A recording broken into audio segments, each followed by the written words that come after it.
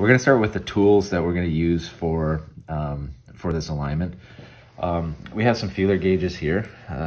These are going to be used for looking for thickness gaps, the thickness of gaps underneath the feet, as well as potentially any soft foot. And we're going to also potentially, sometimes you can look for and measure the gap between couplings with these. So just regular standard feeler gauges. We have a torque wrench. When you tighten up the bolts doing an alignment, every single bolt that you tighten back down has to be done with a torque wrench, so that we know that if by some chance there is some flex in the base, or there is something changing, we're putting it down exactly in the same spot. Got a 6-inch scale here. So that's going to be used more, not so much to measure, but more to check for offset. So we'll actually be placing that on one side of the coupling and then kind of measuring the other side. So you'll see that. We don't use torque wrenches to loosen bolts. So these are for our hold down bolts. We're gonna have a combination wrench. I grabbed a adjustable wrench just in case. Allen keys for the coupling bolts if we need to move the coupling. This is a tool that is an inspection mirror. This is designed to, when the dial indicator that we're going to mount on the coupling goes to the 6 o'clock position, we can measure, or we can read the dial without having to you know, contort our neck and reach around and look. I have a micrometer here. The reason I grabbed a micrometer is that we need to measure all of the shims. Let me grab it. All of these shims have a number stamped on it. This one, as you can see, is 100 thou, but you have to kind of look at how these shims are made.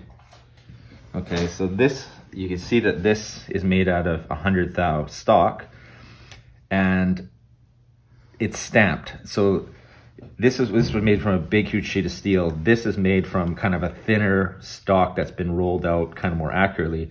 So this one has been precision ground. You can see the surface on it. It's a little bit more accurate, but these ones haven't been precision ground. This is just a sheet of metal that has been stamped out. So what I'm getting at is you need a micrometer to measure out and check the thickness of our shims. So this one says it's 4, and on my micrometer I've got about 4.5. Okay, so my point being that if you stack a multiple 4 thou shims on top of each other, you can compound a error in your shimming. So you want to always make sure that you have mic'd all your shims that you're going to place under. So this one says that it's 100 thou, and when I mic it, it is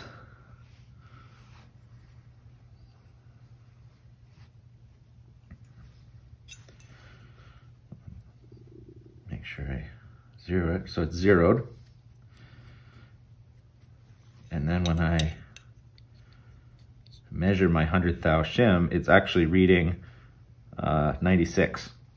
So the larger, the thicker the shim, the larger the error that they could potentially have. So that's something to keep an eye on. You want to make sure that the error between feet is not more than 2 thou, otherwise you're inducing soft foot into the electric motor, which is something that we're going to talk about a little bit in the future. Then I have a level with a square, just in case. We have a Starrett dial set here. So this Starrett dial set is has a mounting bracket that was a custom made mounting bracket, and I'll show you how to install this in a little bit. I already kind of pre-installed it and took it off so that I could show you in this video. But this Starrett dial kit is a button dial, what we call a button dial, and instead of having the plunger come like this one where it's coming in at, you know, perpendicular to the center of the dial face, these ones have the button coming off the back. Okay, these button dials have adjustable or changeable plungers. So right now I've got this kind of button on the back, but you can swap those out and thread on all kinds of different sizes of attachments for it. One other piece that goes with these button dials is something called a wiggler. Okay, so the wiggler is a like a teeter-totter. It's this dimension is the same as this dimension. So if we mount our wiggler in a close gap where we can't quite fit the dial in there, you can put the wiggler in between two narrow spaces and then mount your dial on this top part. So if the wiggler changes position by that much, at the top, the plunger is going to be depressed that much. Okay, so that's a wiggler. And then the last part that we have here is I've got a pack of shims. So these are 2x2 slotted shims. And you can see here it says it's size A. So there's A, B, C, and D size shims. So a D size or A size shim is 2 inches by 2 inches, and then there's a tab on it. Now, if it was a B, it would be 3 inches by 3 inches. C, 4 inches by 4 inches, and then D's are nice, big, large 5 by 5 inch shims. Okay, so those are all the tools. Oh, and the last one is our pry bar. Okay, so there's no hammering on any of this. This is just a standard pry bar, heel bar that we're gonna, or not a heel bar, it's a pry bar, and we're gonna use that for lifting up on the electric motor. If you have larger electric motors, then you have to use things like hydraulic rams or some kind of rigging or chain fall. But for this smaller stuff, we're just gonna do it with this bar here. And that's all the tools that we're going to use for our rim and face alignment. Okay, so now we have our tools. What we need to determine now is, we have a work order to align this motor to this pump. And this is something that you do for every alignment, whether it's doing a rim and face or a laser or a reverse dial or whatever the method is that you're gonna be aligning these. We have to determine whether or not any work needs to happen to these, or we also need to make sure that these are worth aligning. So an example of, is it worth aligning? If this bearing in this pump is toast, there's no point in going through all the work of aligning these together if we turn it on and then you realize that the bearing's gone, right? So we're gonna just do some quick preliminary checks to make sure that that this job is worth doing. It takes a few seconds, and it can save you a lot of headache in the future.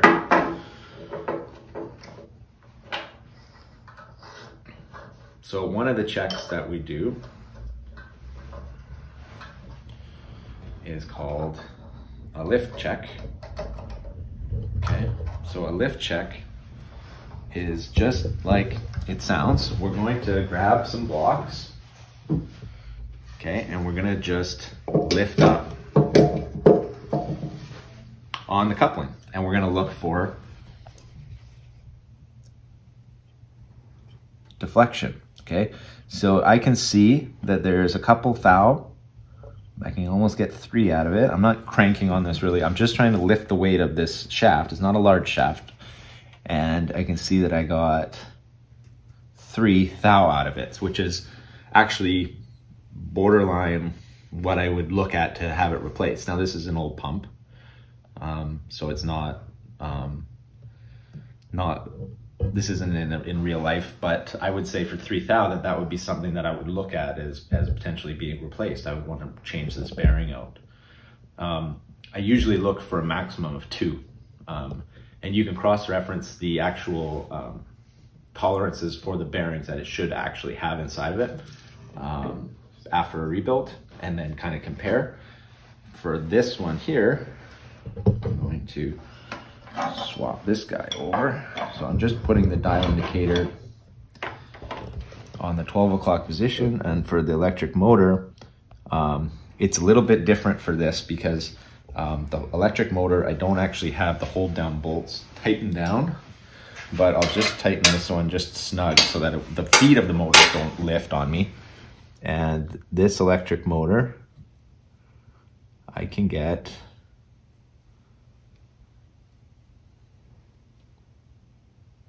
a lot.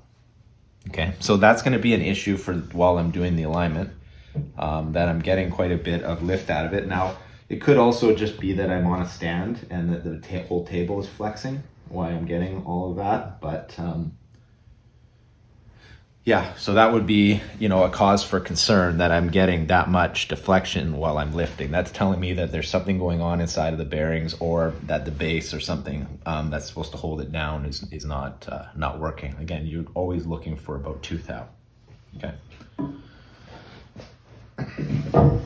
Next thing we're going to look for is we're going to look for coupling issues or shaft issues. So for the coupling, for the outside rim and then also the face, we're going to look for runout, either eccentric runout, which is off-center runout. So something that would cause that would be if the hole in the coupling was bored too large. And then when we crank down on the set screw, it's going to pull the coupling off-center, okay? So that's going to cause an imbalance. No matter how much we align the two shafts, if there's an eccentric offset on the coupling, it's going to create an imbalance and it's going to wear out the machine faster. So that's something that we can identify right now before we do the alignment. If we need to replace the coupling, we need to get a machinist to rebore a new one or something extra that we need to do there. The other one is just if this coupling here is angled, okay? So there's a face run out. So we'll check the face. And that's going to be really important also because we're going to be doing a rim and face alignment. So we're going to be mounting our dial indicators on this shaft here and going off of the face and the outside of this coupling. So if this coupling is skewed and so the face of it is on an angle, when we do our rim measurement and we shim our motor, we're aligning to the face of that motor or the face of that coupling, not necessarily to the axis of that shaft. So that's something that we need to identify and look at, and it's actually quite critical for what we're doing. And again, 2 thou is the magic number there, okay? Next that we're gonna look at, so yeah, well, to check that, what you would do is mount your dial indicator at the 12 o'clock position, make sure that it goes back to your 0, and then you're going to put it on somewhere that you can get a full rotation all the way around. So for this coupling, I'm seeing, so I'm going to move it all the way to the maximum in one direction, and then I'll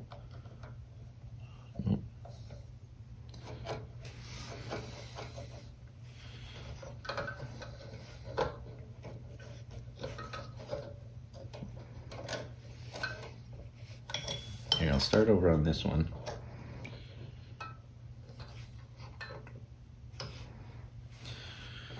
Okay, so I'll zero the dial if you want.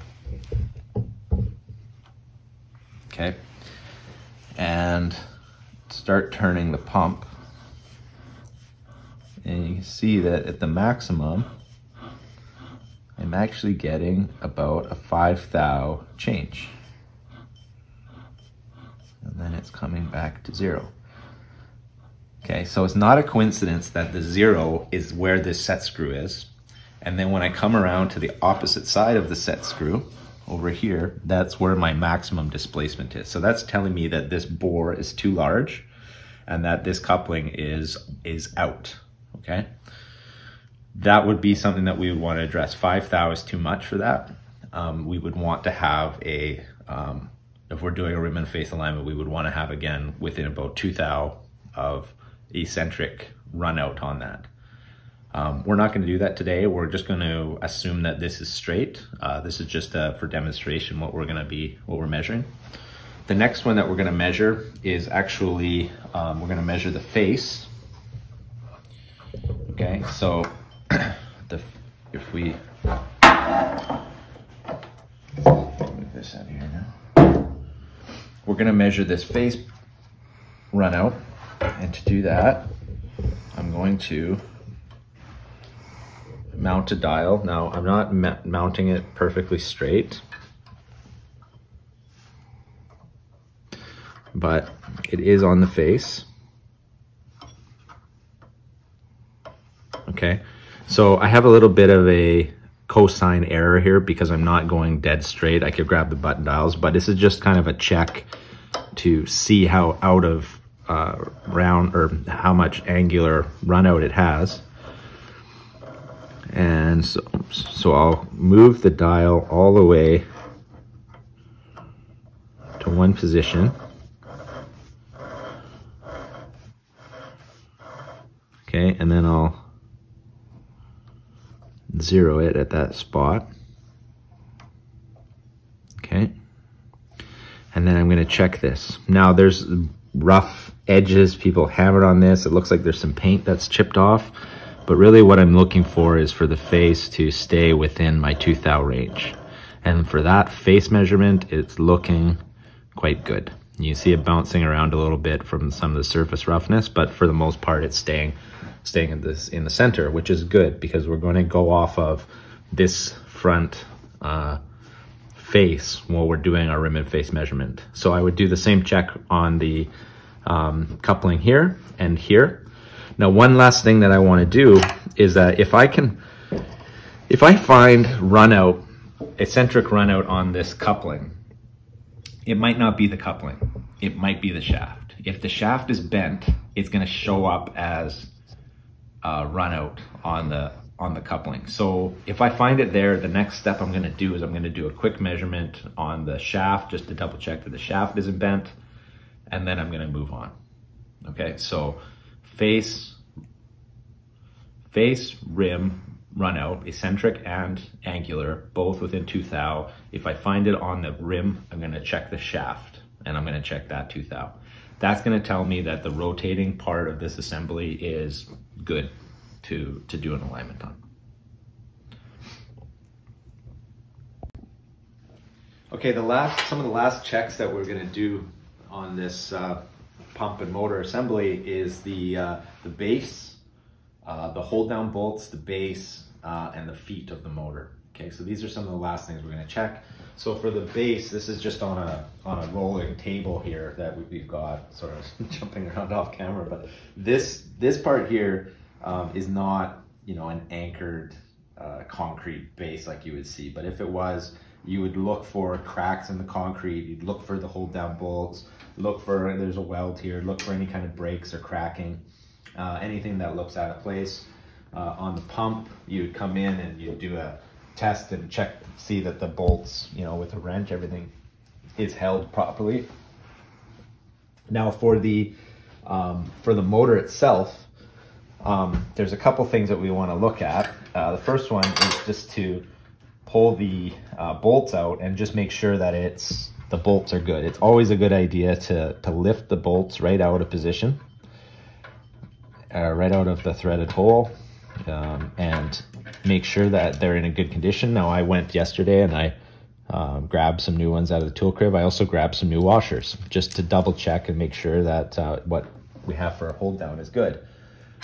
If you have the opportunity to move the motor out, you'd want to look at the threads and make sure that they were in good condition and chase them if you need to. So I have the bolts here, and I actually replaced the bolts with these washers. Now, when you're doing an alignment, because the motor needs to move side to side, the holes on the electric motor are larger than the hold down bolts that are required to give you that horizontal move. And it's very common to see standard washers used in this application. But when we're doing alignments on these motors, we want to use hardened washers on it so that you don't end up with this kind of effect. And these washers were used here, and they were tightened down multiple times, and they're dished. And what happens is every time you tighten that down, because it's dished, the washer is flexing, and it's creating a different amount of clamping pressure on the feet here. So we don't want that. We want nice, good, strong, straight washers on here that are hardened, that aren't going to flex. The last thing that you want to do, especially if you haven't pulled the motor out, is take all the bolts out and lift the motor up and check to see that there aren't any shims stuck to it and that there's no dirt or grit or anything that's underneath the feet. You got to think of any kind of dirt or grit that gets in there is just like a shim itself, right? We just don't know it's there. So doing a quick, grab a scraper, do a quick clean of everything. I did this all yesterday, but you want to make sure that the feet and the contact surfaces, when we put our shims in there, everything is perfectly clean so that we're not inducing any soft foot while we do our shim adjustments. Okay, so that's the motor and feet and base. Okay, so the last check that we want to do before we start getting into the alignment phase of this is something called pipe strain. So depending on what standards, if you're working to ISO or API standards or however the facility you're working at operates, the piping that comes into this suction side and on this discharge can actually flex and create issues for your alignment. You can do a great job of aligning this work here, but the pipes are giving a twist or strain to the whole structure. So to check for pipe strain, what you would do is mount a dial indicator to the top of this pump, and then you would loosen off all the bolts and look to see if the pump changes in any way. Okay, that's going to tell you that you have pipe strain or not. Some places will ask you to do like a dry test with the pipe strain, where you just unbolt and rebolt it and look for any movement, and then they'll actually fill the pipes up with water to see if the weight of the water affects how the pipe, with the pipe being supported, affects the structure and how the pump is being distorted with the volute. So that's one last thing. That's not something that you do necessarily every single time. If the volute hasn't moved, if the piping hasn't moved, if you've gone through that, that's not necessarily something that you would do if you're in a breakdown situation and start doing a pump or a pipe strain test. But if it is a shutdown or you do have the time to do it, undoing these bolts, and not a bad idea to just change the gasket while you've got it there and just check for that pipe strain.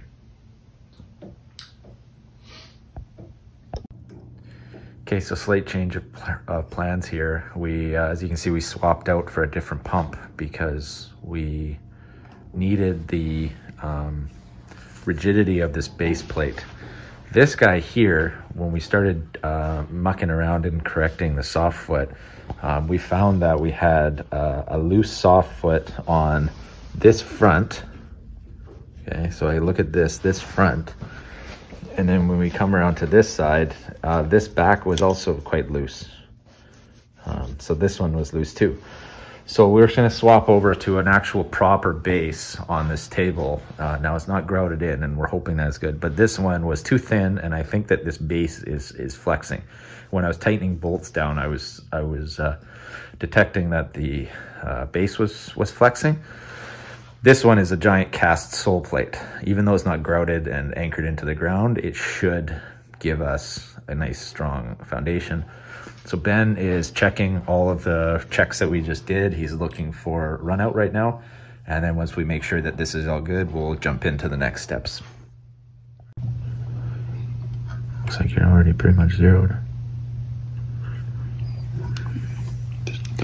Just make sure that your plunger doesn't end up in that bolt hole when you turn it.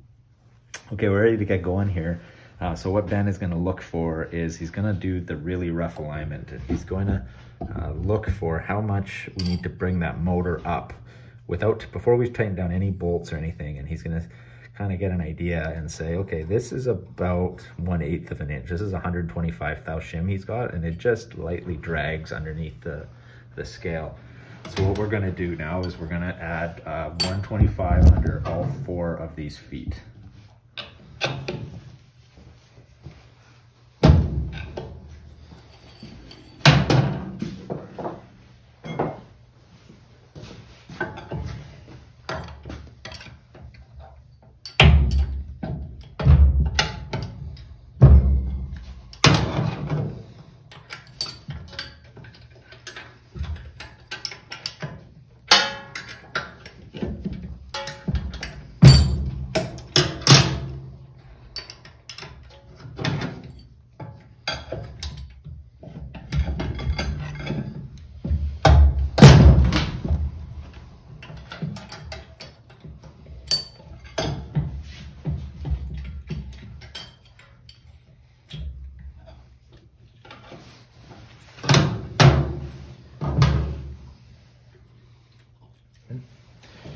Okay, so what we've done now is we've added this 125 under all 4 feet.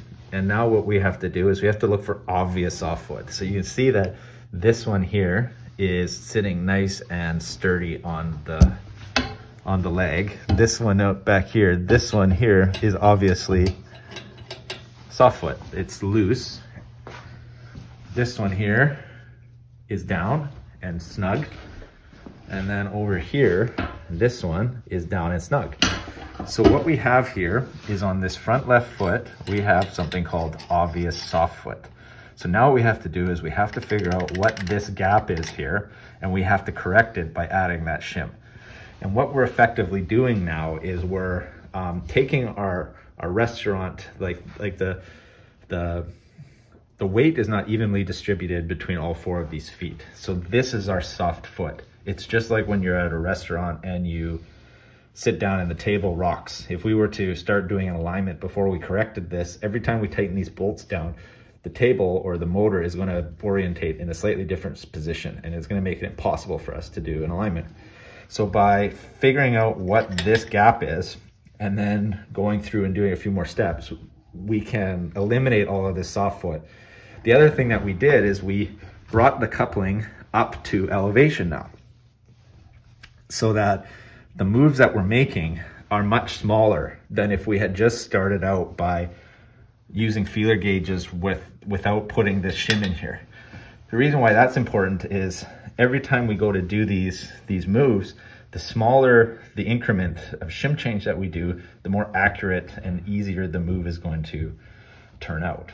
Okay, so really rough alignment. Now we got to figure out what this is, correct it, and then we're going to torque down all the bolts.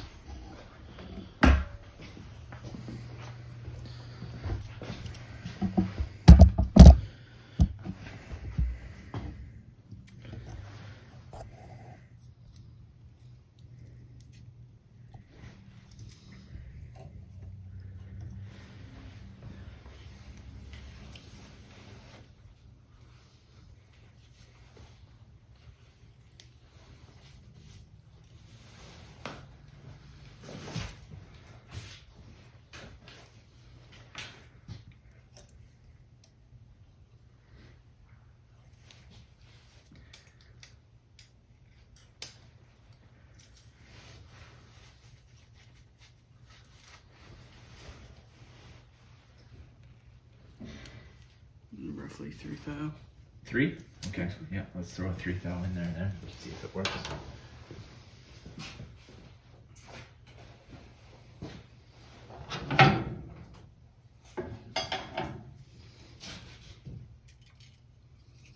Seems like 4 on the outside, but 3 on the end. That. So yeah, no, it's not touching. Not touching. 2, 3, 4. Okay, perfect. Okay, so Ben just measured it up as 3 thou of obvious softwood, and now he can show us that that 3 thou and that foot drags a little bit. So when he pulls on that, he can probably yard it out of there if he really wanted to, but right now it's touching. So we want to correct the soft foot to final soft foot within 2 thou. So he's got that in there. Now we'll go around and check all of the feet all still hold. They all still hold a bit of a friction under there. So now our next step is to torque down the bolts. So when we go to torque down these bolts, what we want to do is we want to do it in a pattern that's the same every time. And we're going to come down and we're going to snug up all 4 bolts. Then we're going to torque them to 50%. Then we're going to torque them to our final torque value.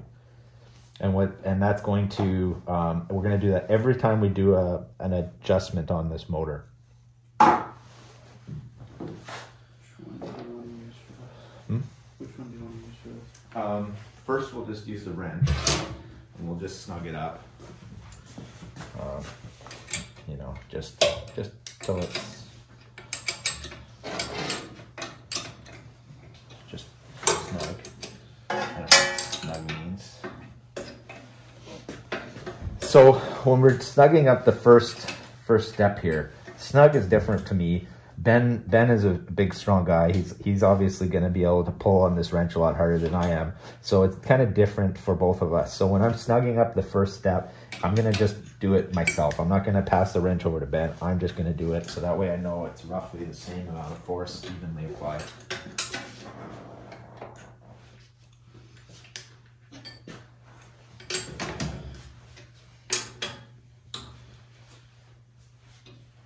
Okay, now we're going to torque the first round. I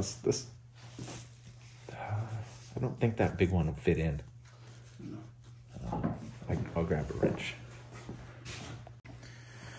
Okay, so the first step that we're going to do, we're going to tighten this first front right, then we're going to tighten the back left, then we're going to come here. So we're going to do a cross pattern, and we're going to do it to 50% the torque value. So I have this little torque wrench. I've got it set to 50%, and I'm going to get a socket on here, and then I'm going to, doesn't really fit,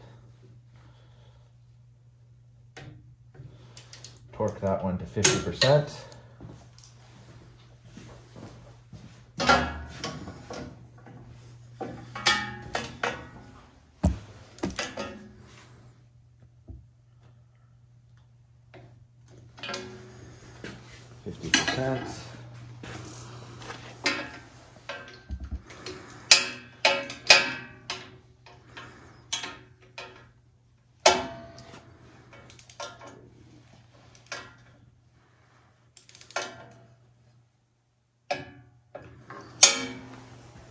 Okay, and I'm going to do the last one here.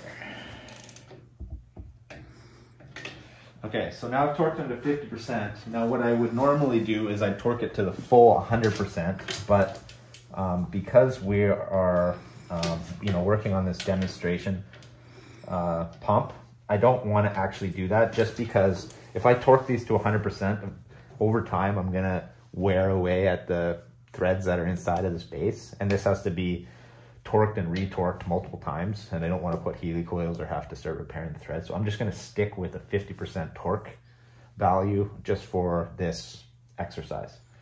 Okay, so now that I've got these all tightened down, we remove the obvious soft foot, we torque the feet, okay, 50%, then we theoretically tighten them all to 100%.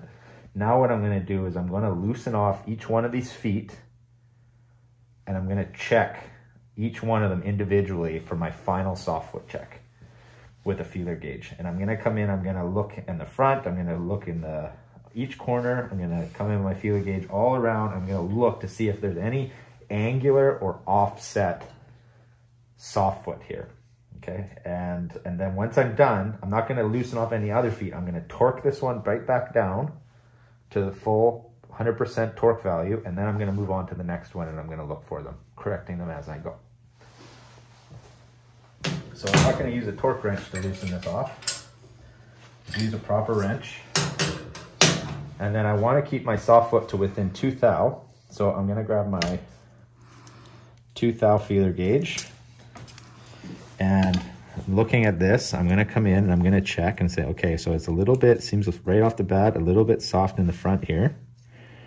And it seems like it's touching on that part there. So let's see. Okay.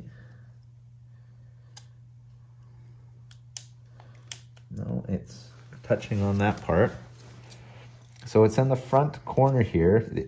It doesn't really bite, but as I move the feeler gauge in, I can feel that it seems like this foot is angled a little bit. So I'm gonna just step up my feeler gauge a little bit and look for how big this gap actually is, and then make a judgment of whether or not I wanna take it on and fix it or not, okay? So 3 really drags, okay? 4 barely, I can't slide a 4 around at all. I can feel, yeah, the 4 doesn't really go anywhere. So I wonder if there's a little bit of damage maybe to the foot. I'm not exactly sure what's going on, but the 4 doesn't go in anywhere. The 3 goes in on the front, but I can't push it in at all. So I'm gonna say that that one's good. I'm gonna grab my torque wrench and I'm gonna tighten this down.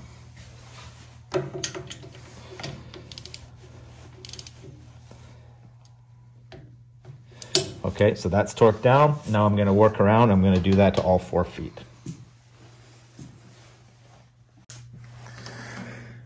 Okay, so we're getting ready to do the alignment here, and we have our brackets now set up nicely. We have a rim and face set up. So you can see we got this one here is on the rim, and then we have the second gauge here, that one's on the face.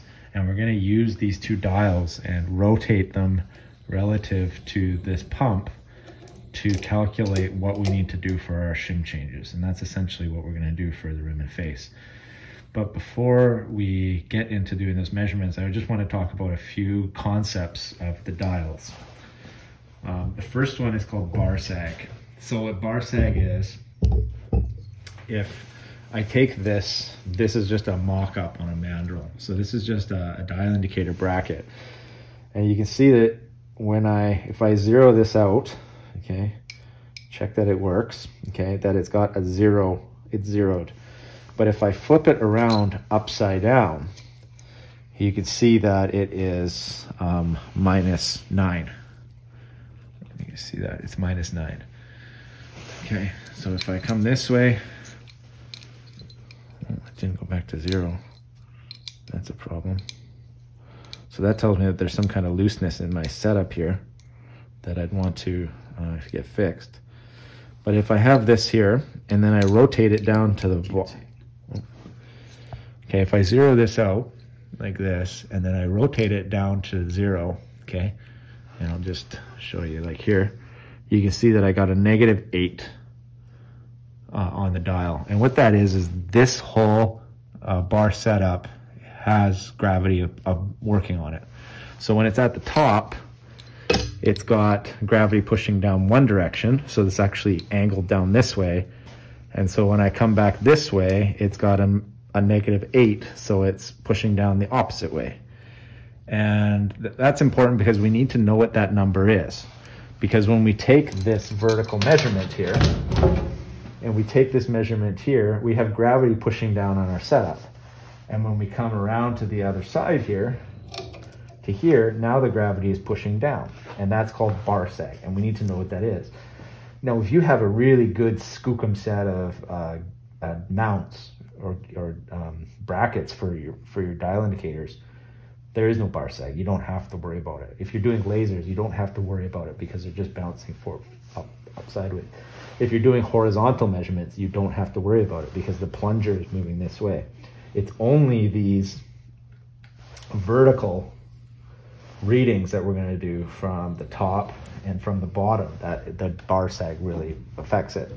Now, I can't calculate the bar sag off of here. I have to actually take this off, and I have to find a similar, now that I know the distance where I'm going to mount it, I actually have to mount this on a mandrel or something different with a standoff that's the same distance apart here, and then I actually have to rotate it and figure out what my bar sag is on this indicator setup. Then I take that number and I actually add it to what it should be at the bottom. Another way of calculating bar sag that's kind of neat though is something called the validity rule. And so if I zero my indicator at 12 o'clock here, and then I come around to, you mind going around the other side there? No, just you, yeah, just to tell me. And I go to this side, what does this one say? From 0, it's about 82. Okay, so 18. And if I come across this way, it's 83. So this plus this, 3 plus 9, is equal to 0 plus 12. Okay, so I'll say that again, and I'll actually draw that on the board.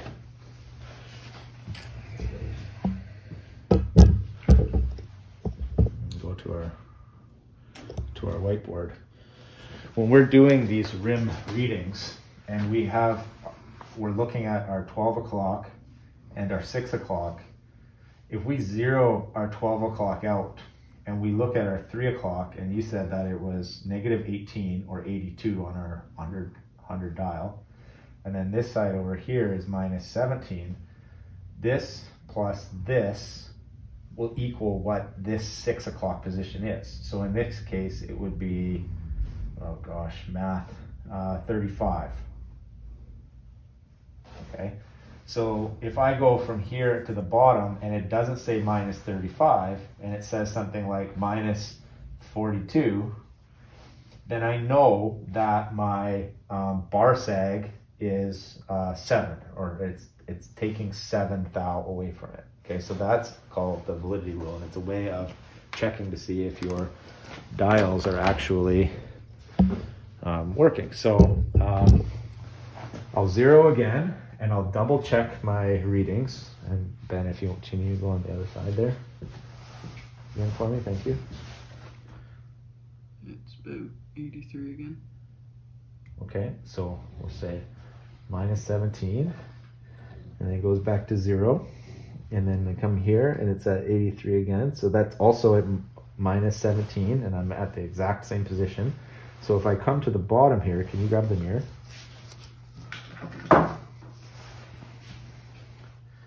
If we come to the bottom here, it is negative 10, 20, 32. So that's telling me that we don't have any bar sag. We have, so we had 0, we had minus 17 and minus 17, and then at the bottom it looked like it was saying minus 32. So it's actually should be minus 34. So this tells me that there isn't any bar sag. If this was a higher negative number, that would tell me that there was bar sag. So we want to make sure that our bar sag is within 2 thou or 2 mil. That's another thing. You're gonna maybe see mil written in there a lot. Mil is just another way of saying 1,000, like, you know, like a millennium. Every 1,000 years there's a millennium. So a mil is another way of saying, instead of saying 2 thousandths of an inch, right, you say 2 thou, but you can also just say it's 2 mil, right? So you say, pass me a 10 mil shim. It's a 10 thousandths of an inch shim. And so that's some of the terminology that you might see. So I'm happy with our gauge setup, and we're gonna start working through taking readings and calculating some of our shims. Okay, so I want to measure to do the angular measurement, I have to measure the face. When I do the outside rim, that's where I'm measuring the offset. So for this, what I want to do is I want to make sure that I'm in the exact same spot every time. So if I take my level here and I go through the center line and I try and pick out exactly where I want to be each time and just draw a line on here, it just helps me just make sure that when I take my measurements, I'm always taking measurements in the right direction. And this pump is not moving. That's the big advantage of rim and face alignment over other alignments, is that other alignments you have to move the two together. This one you don't have to. Sometimes this is maybe a gearbox or something coupled that can't turn or can't move, and that's the big advantage of this rim and face. So if I come back up to the 12 o'clock position and I'm making sure that my button is right spot on where I want it to be, and then I zero at that location, now I'm going to very slowly come down, watching the dial in which way it's going to go. And at the 12 o'clock position, I have a difference of, I'm going to just double check with the mirror here to make sure that I'm spot on exactly where I want to be. So I have -5.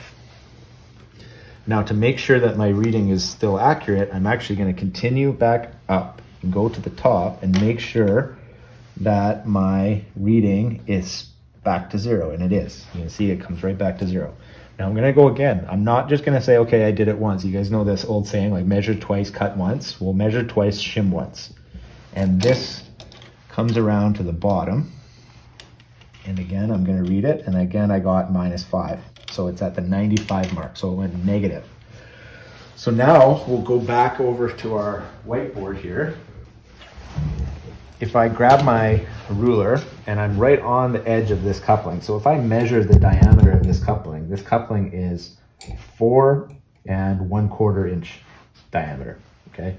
So the diameter that I'm measuring on the face is 4 1/4 inches, or 4.25, okay? Okay, so when I zeroed it at the top and then I did the sweep reading to the 6 o'clock position, I got 5 mil, negative 5 mil, which tells me that there's a 5-degree gap, which tells me that the back end of this motor is high or the front here is low, okay? So what I need to do now is I need to find out for every, the diameter of my coupling here is, not the diameter of the coupling, the diameter that I actually measured in is going to be 4.25 inches, okay? And that 4.25 inches, as I sweep around, it gets 5 thou or 5 mil of change. So that I need to find out for every thou or every inch of change, I need to find out what kind of change I get. So if I go 5 divided by my 4.25, what I get is 1.176 thou per inch. Okay, for every inch of change downwards, I get that much difference. So why do I need to know that?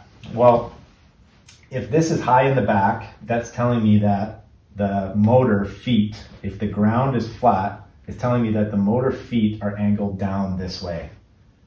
Okay, and the reason they're angled down that way is because we just measured it and our coupling came up and it's a little bit offset from that. Okay, so if I drew from here, and then this is a right angle. So the face of our coupling is at a right angle to the feet of our motor. And so as I tilt that forward, and that's what we found when we measured it, is that we have it's a little bit bigger at the bottom. So when I measure that, if I was to go back and measure the distance between this foot and this foot, and so let's say it's like 10 inches, I don't know what it is yet, we'll figure that out. I know for every inch of travel that I get, I have a change of 0.176.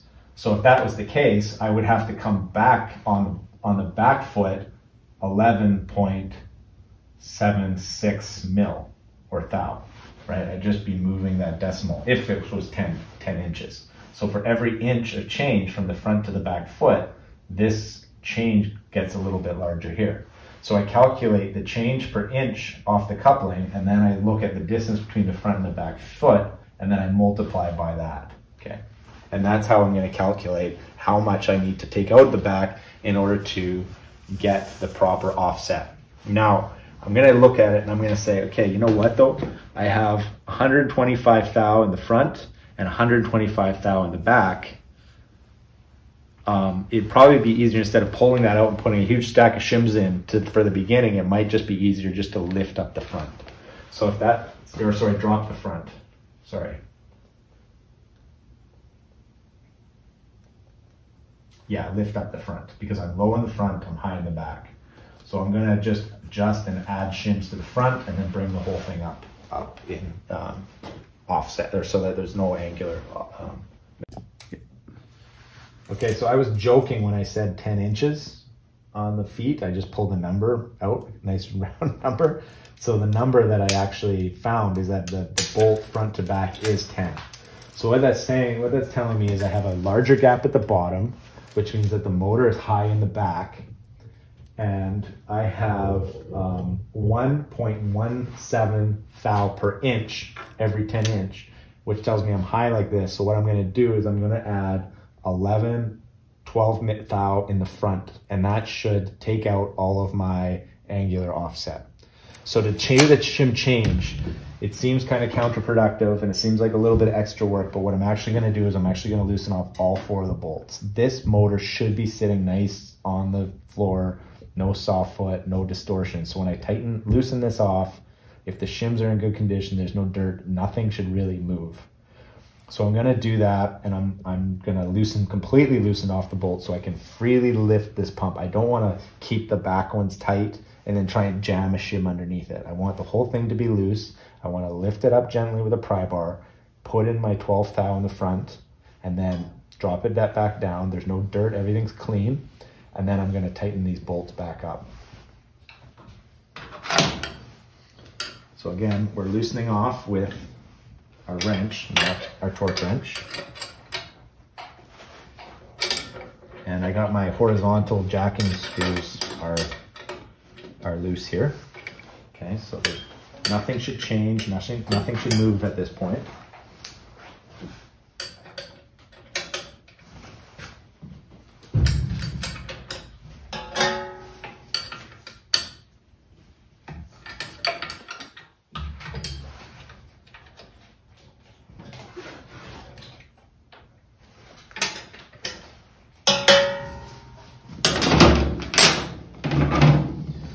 Okay, so Ben's on the other side there, and I'm here, and he's just handed me a 10 thou and a 2 thou. And what we're gonna do is we're going to slide these in the front, nicely in line. Now we have a 125 thou shim here, and we've got a 10 and a 2 here. So I'm gonna put the 2 in the middle. I'm actually gonna slide it in. I'm not gonna put the 2 on the top. I'm gonna sandwich it in the middle here and slide it in right there. And just one sec. And when we get it in there, the other thing I want to do quickly is I want to grab the micrometer and I want to actually mic my shims and make sure that the ones that I'm putting in. Now these are going to be much more accurate because these are small enough that they've actually been ground. So they should be what they say they're going to be, but it's always a good thing to check. Yeah, that one's 10. And this one here should be 2. And it is, okay? You wanna make yours? And I'll go ahead and I'll slide these ones in on my side. You don't have to do them at the same time. I'm just coming up a little bit here.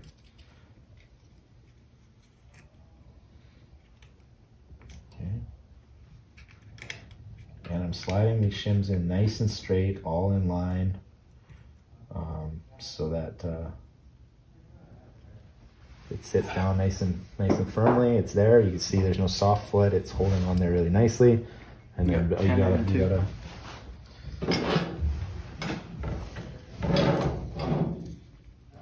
So sometimes you have to pull the large one out just to kind of get them all in there together. Otherwise, it can get a little.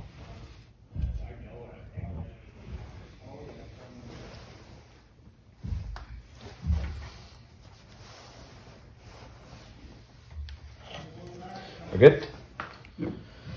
Okay, and then what we're gonna do is we're gonna tighten this down in the same way that we tightened it down before. We're gonna do this front right foot and then the back left, and then this back foot, and then that one the exact same way, so that we know everything's gonna go. The first thing I'm gonna do is I'm just gonna snug these bolts up, okay, to my snug, not pass the wrench off the bend, because he's a much stronger guy than I am. And then we're gonna come back with our torque wrench and we're gonna do our 50% torque, and then we're gonna do our 100% torque. So I can pass the torque wrench to you, Ben. Click. So that's our 50% torque. And as you remember, we're just doing our 50% torque for this because I don't want to wear out the base and strip the bolts too much. Okay, so that's the back right. That's the back right. Bend in the back left. Now we'll do the front left.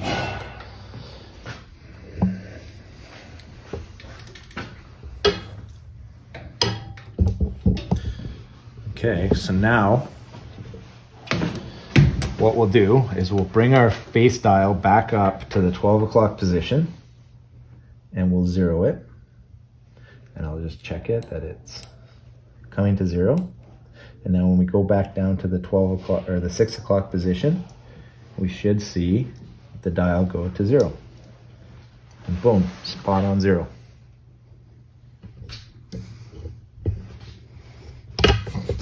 Just for proof. I don't think you're. Get up in there. Oh, it's on the other. Okay, 0. So you can see I'm directly on the line that I scribed, and the dial reads 0. And then I come back up to the top here. Okay, and then that reads 0 also. Exactly on 0. Okay. So now what we have to do is we've done our horizontal or our angular, we did our va, now we need to do the vo. Okay, so to do the vo, we measure the angular off the front because we're measuring how much angular offset we are. Now we're gonna be measuring how much offset there is. So to calculate the offset, we need to go by the dial on the outside edge here, okay? So it's a bit of same process, but there's an extra step here, which is when I zero this and then I go to the 6 o'clock position, whatever it tells me, I have to divide it in two because it's actually measuring the offset twice. You have to have offset measurements, okay? You have to cut them in half. So again, I've got my line still exactly where it is. I'm gonna just double check my, my offset, and I'm gonna come down nice and gently to the 6 o'clock position. And then I'm going to read my dial. I should have followed it as it came down. Okay, so that's my 12 o'clock, it's zeroed. So it's going negative, and now it's going positive. Positive, positive, positive, positive. Okay, and it's positive 35. Okay, so if we go back over to the whiteboard, we have to discuss what we just measured. What we just did there is we had our two couplings. And I came across from the shaft here, and I measured on here and I zeroed it. And then I came across to the bottom, and I was on the bottom and I was measuring. I ended up with a reading of, what was it, minus 35. Positive 35, wasn't it? Plus 35. So again, we have to stop. And we have to figure out what it is that we're telling. So if we have an offset condition, okay, where we have our, and we're looking from the end now. So these are our two coupling halves. This distance right here is how much offset we've got. But if we zeroed at the 12 o'clock position and we go all the way to the bottom, we're actually measuring this offset here, and we're also measuring this offset. That's why we have to have the rim readings. So if we zeroed at the top and we came down to 35, what it's telling us is that the plunger has been depressed 35 thou, which tells me that the motor is high, because when we came in and we looked at it, if we zeroed it, we zero it here, and then we bring it around to the bottom. If the plunger is pushed, the plunger which is mounted on my motor has been depressed, okay, it means that the plunger has gone in, which means that this distance is the same, right? But if the plunger is in, that's telling me that the pump is lower than the motor, or the motor is high, okay? And it's high by 17 thou, or mils, or 17.5, okay, which is half of my 35. So what I have to do now is I need to go in. We have 125 in the back, and we have 137 in the front, because we just added 12 here. So now what we need to do is we need to take away 17.25 here. So we need to take this one minus 17.5, or 18. And if you round to the nearest thou, it's not going to do anything bad. And we need to take our 137 and we need to subtract 17.5. Now you're saying, like, well, why didn't we just do the va and the vo at the same time? Why did we do it in two different steps? You can, if you want to. But it doesn't really take a lot of time once you get set up. So I just like to do the angular, and then I go through, and then I'll do the offset. And what I find it does is it gives you the ability to just kind of stay in control and just watch how the shim movements and everything is kind of changing. So now I need to come down and I need to do some math in my head here. So this is going to be 107.5. And this one is going to be 119.5. Okay, so we're going to try to shoot for those shim packs. So again, what we're going to do is we're going to loosen off all 4 feet completely. We're going to pull out the shims, and we're going to change them out from 125 to 108 or 107, depending on what we've got for shims. And then we're going to put those in the back. And then we're gonna do the same thing in the front. We're gonna have our 119.5, and we're gonna pull out what we just put in there, and we're gonna just make up an entirely new shim pack that's gonna equal 120 in the front. And then our angular and our offset should both be spot on for our va and our vo. Okay, so we're gonna go ahead and we're gonna loosen off, and we're gonna do this last movement here.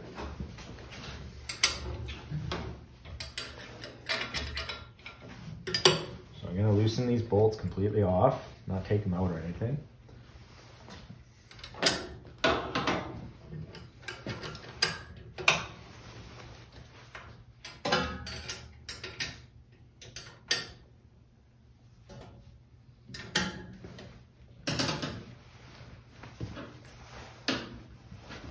Okay, so what we'll do first is we'll just do it one at a time.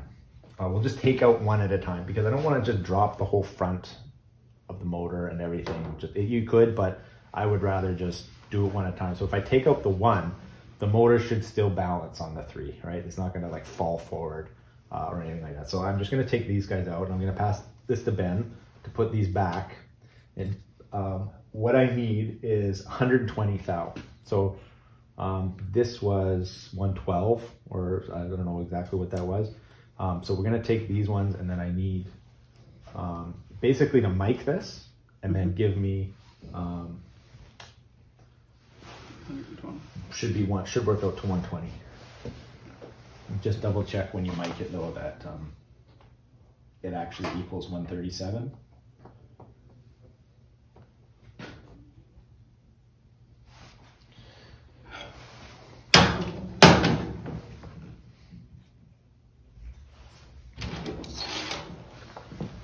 So you need, If it was 137 we pulled out, we need to put in 120. We're basically taking out 18.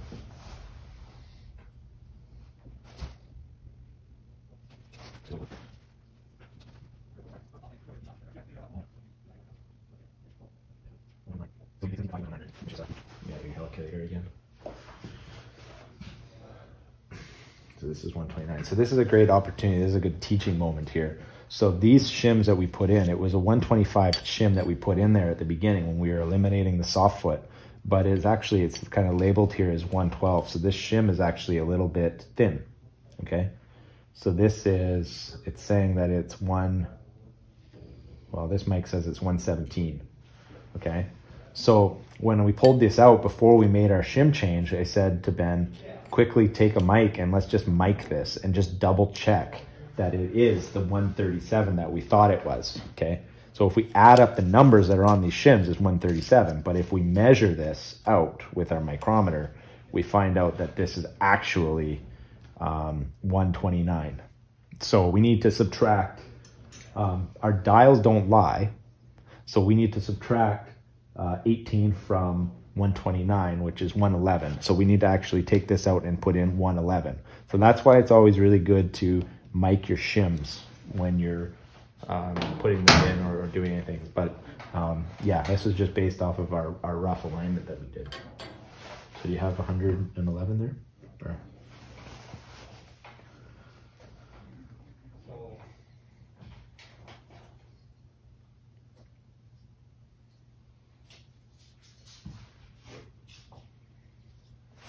Okay. Okay, so again, I got my super thin 1 thou, we got a 10, and we got 100.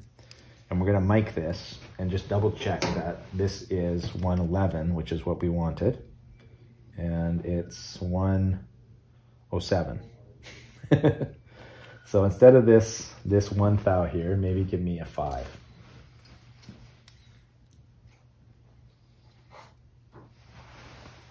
Okay, so I got a 5, a 10, and 100. And if I mic this, now I've got 111.5. Okay, so that's good. I'm happy with that. 111.5, we're pretty darn close. So I'm gonna actually take this and I'm gonna put it in. So that's why it's important to keep an eye on your shims, mic them, make sure that you know what you're doing. That's where, if you've ever done an alignment before and then you make a shim change, especially with a laser, and then you go through and you you know, you do another sweep after it and you try and figure out, well, it didn't do anything that I said it was supposed to do, or it went way further than it was supposed to. Now it's saying take shims out. Now I just put shims in, now it's telling me to take shims out. I don't know what's going on. It's because of that. It's really critical to mic your shims as you go, because they're not as accurate as you think that they would be. Okay. So same thing on Ben's side. We got a bar there. Yep. Ben's gonna take out his on the front, and he's gonna put in his 111 based on micrometer settings. Yeah, or he's gonna mic it and then see what it was, and then subtract his from his side. And I'm gonna take a second and put these shims away so we don't end up with a huge pile of shims. You got about one.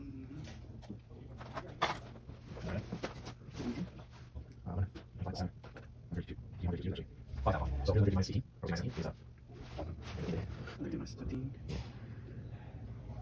115. So I put in 111 on Ben's side. He has to do 115 because his initial shim pack that he put in when we eliminated the soft foot was a little bit larger than mine.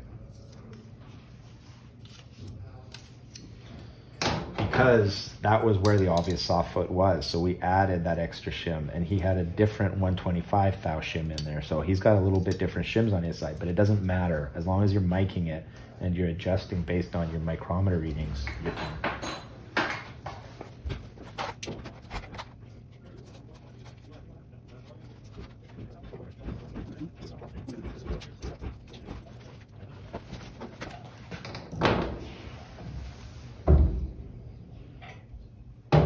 Okay, so we did that in the front. Now we have to do the same thing in the back.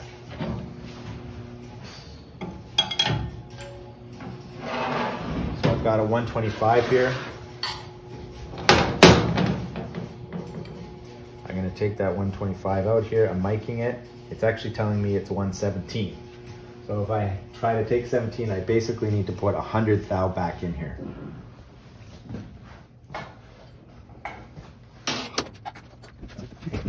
This is one, nice, 4, 105. What was that?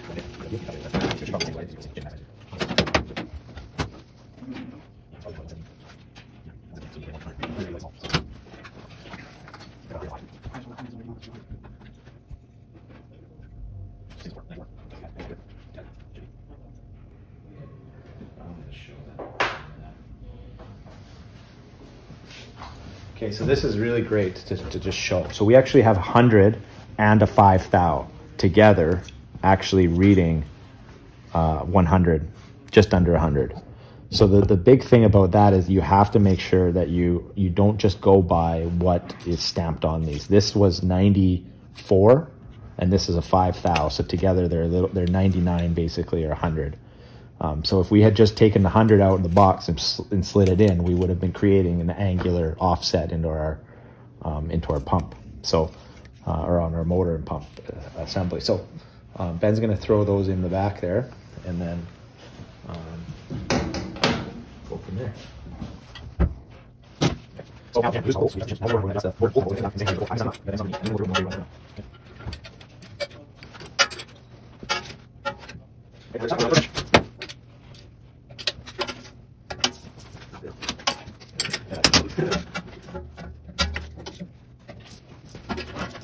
Okay, so if we did this well, we're going to check our offset now, and we should be 0.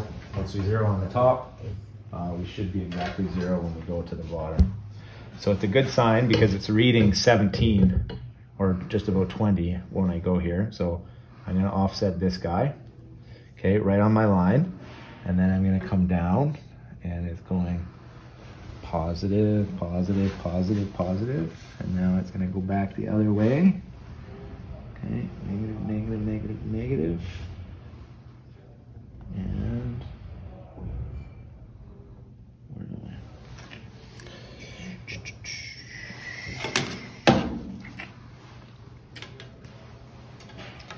Okay, so now it's reading negative 2 thou. So we're 1 thou off on our offset, which I think is good enough. I don't think we need to adjust it 1 thou on offset. So when we look at our horizontal angular, again, we'll just check that. I'll zero it on the top, okay? And then we're gonna come down to the bottom. Okay, so that's 0. Perfect. Okay, and then on the top, we're gonna zero it, and we're really out horizontally, so you see the dial go crazy, but it comes back to our mark, and if I hold it on our mark, and I check it here, I've got, well, yeah, it's quite out horizontally, but yeah, I got it at 1 degree, 1 thou, 2 thou. So we're spot on exactly where we want to be vertically. Now we need to do the horizontal in the exact same steps. Except for shimming, instead of doing shimming, we're going to do it with these jacking bolts right here. Okay, so we're going to go through the same process.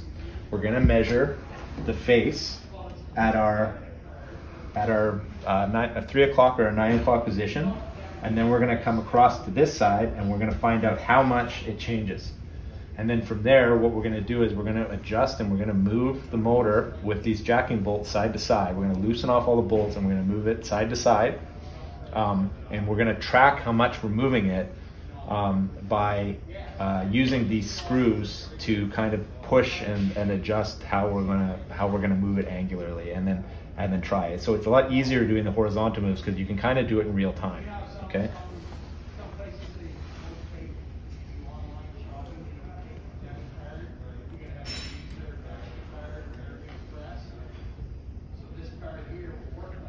Okay, so I zeroed it here, and then I'm coming across. It went positive 15, and I'm coming across, and I got positive 15. Okay, so I have 15 thou across the same 4 1/4 inch coupling diameter that I'm measuring on. So 15 divided by 4.25.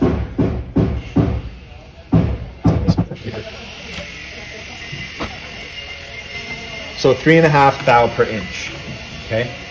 So we have 10 inches between center, and we think about our plunger went in on this side. So it's telling me that the back of the motor is actually pointed that way, because we started off at 0 on this side, okay? And then when we come around to the other side, it's a positive number, which means that the plunger is getting pushed in. It can only get pushed in if the distance on this side is closer than it is on this side, okay? If it's a larger distance on that, that's telling me that the motor is tilted out that way. So what we're gonna do is we're gonna loosen off all the bolts, and then we're gonna gently hold this set screw forward, or up against the foot, and then we're gonna go back on the back foot, and we're gonna push the motor over while we have a dial gauge on this side. And we're gonna hope that on this foot here, and we're gonna hope that it pivots it and changes it in that direction. Okay, so I'm gonna just hold that one there, and then I'm going to loosen off all the bolts.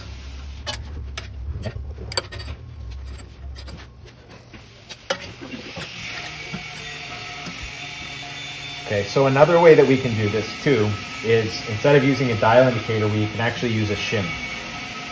So we need to come over, how many thou is it that we need to come over? Third, it was 3.5. 3.25. It was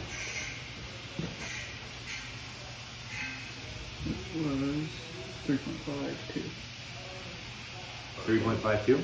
Yeah. Okay, so we need to come over 35 thou. So one way to do that, where did our dial? So one way to measure that is just to, without touching anything, and you just loosen the bolts off, so nothing's getting bumped here. We can take our dial indicator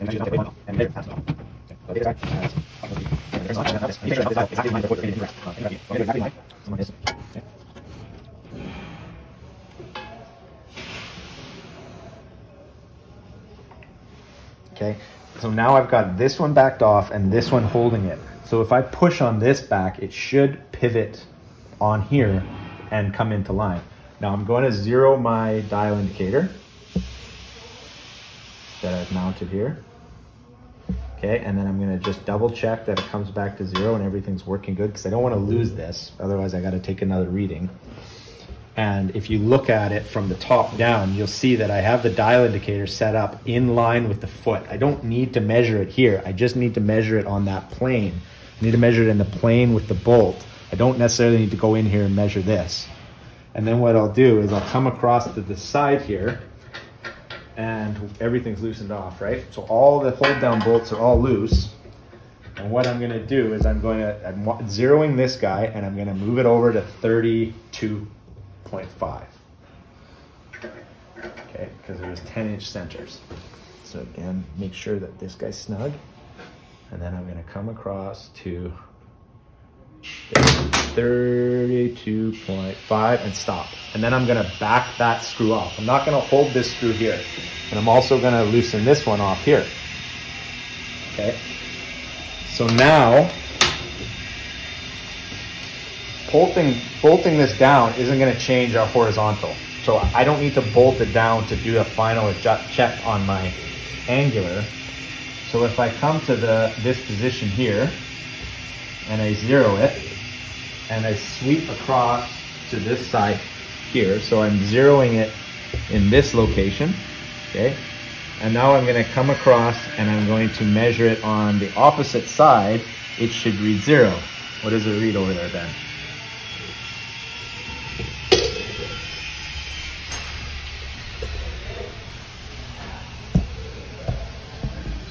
Right on 0. Right on 0, okay? So now we've done the ha, okay? Now we need to do the ho part. So we need to look at the offset side of it. So now we have to zero this guy.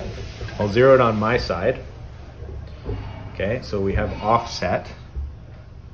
Okay, so I'm gonna zero it here.